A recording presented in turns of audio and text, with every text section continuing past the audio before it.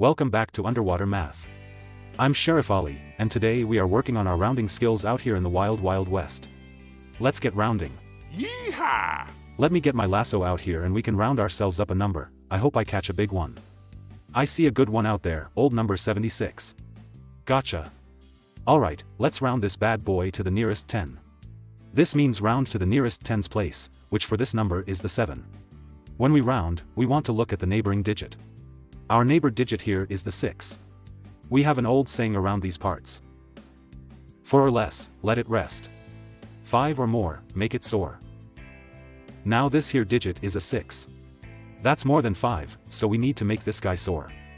All that means is we make this 7 soar into a 8, and the 1's place becomes a 0. 76 rounded to the nearest 10 is 80. Now let's get ourselves an even bigger number.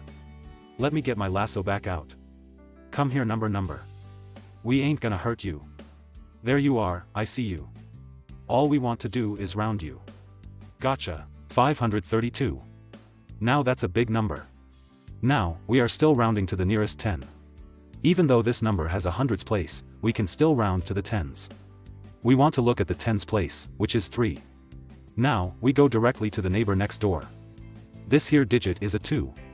Remember our saying, 4 or less, let it rest. 5 or more, make it soar.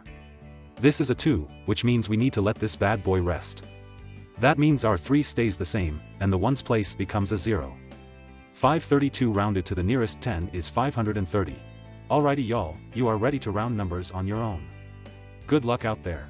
Yeehaw!